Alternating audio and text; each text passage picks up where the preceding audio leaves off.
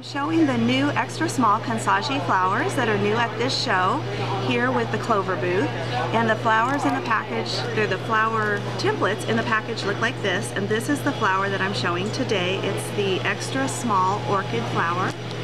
You can see samples of what they look like finished on this here, on this wreath here, and this is a project sheet that's available on our website with all the information for this project. And this is another sample of what they look like. It's on a bobby pin here. I have one on a ring. And how we're making them is we're just using a jelly roll of fabric. So this is already cut to 2.5 inches wide. And then we lay the jelly roll out and then cut them with the rotary cutter at 2.5 inch intervals. And then we end up with all these coordinating fabrics to make our flowers from. So making the flowers is very simple. You take a piece of the fabric and it goes into this little template. So we open the template up, we take a piece of fabric and fold it on the diagonal so it's on the bias. That helps it lay nice.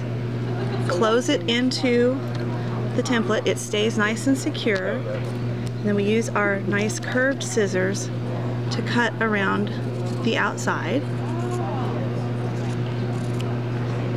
And then it becomes a very simple stitching project. I'm using, this is our needle case where you can keep all the threaded needles in together, which is wonderful for handwork projects. It's this one. Sorry, I forgot which one it was. So we start in number 1, which is right here. They're all numbered. 1, 2, 3, 4, 5, 6, 7, 8. We go up and down through each one of these, and that's how we're going to get our flower.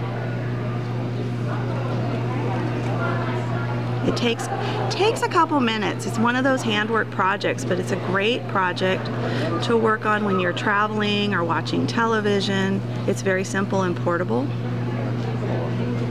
And I use a hand quilting thread so that the thread doesn't knot and it's nice and strong.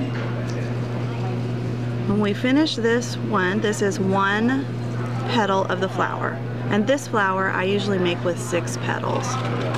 So it does take a little time, but it's a very simple project, and you can match the flowers to whatever sewing project you're doing, to your scrapbook page, to your card, to whatever you're going to use it for. And we get to the end and we pull. I didn't knot this because we were doing it fast, so there it is.